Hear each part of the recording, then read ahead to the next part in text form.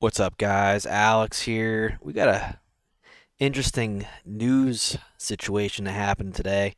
Now keep in mind, I work during the day, so if I do make videos, guys, it's going to be towards the about around this time or later on the weekends. Who knows? But unlike most people that record and make videos on YouTube, I have a job, so apologies for having a job. But yeah, let's talk about this. Microsoft Activision deal prevented $69 billion. You guys remember this, right? Microsoft wants to acquire Activision for 69 billion. However, I don't know the very specifics, guys, about why this was denied. I just know something in the UK denied the deal going through. This isn't really, well, I guess this is important, right? Because you want to know why the deal didn't go through, but on this channel at least, I want to talk about the things that matter. And what matters is talking about, is this good? Is this bad? Is it good that Microsoft owns Activision? So it's bad for Microsoft that this isn't happening because now they don't have access to these games, these IPs. In my opinion, it's very good for people who play video games because, guys, it's not a very good thing in the world where a company like Microsoft runs a monopoly on all of these games. It's a good thing to have choice. It's a good thing to. It's not a good thing for everything to be under one roof. I guess in a way, that's capitalistic nature. Let's see what's going on here. But a lot of people, well, also, why does Microsoft want Activision? Why is Microsoft trying to obtain all of these companies? Well, number one, because Microsoft wants to make money. Number two, Microsoft has little to zero innovation.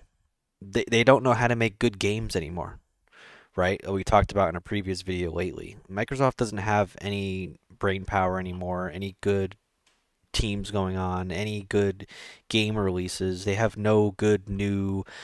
Um, they just have nothing going on.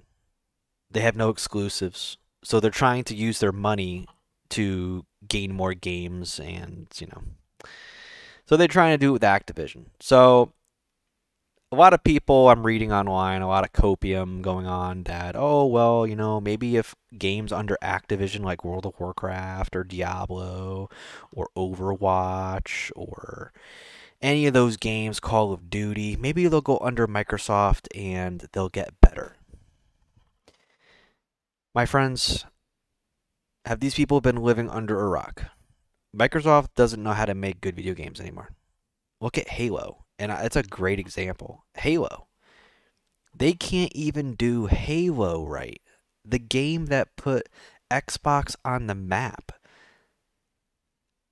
I mean, we think of Halo, Xbox, you think of Halo. It's their flagship title. They can't get Halo right, and you want, at the end of the day, you want them to fix the games under Activision? That's not happening. So one person might say, hey, it can't get any worse, right? If Activision can't do these things right, it can't get any worse under Microsoft. Might as well throw them the meat. I mean, yeah, I can kind of see that, but at the end of the day, not much is going to change here, guys, even if this deal did go through.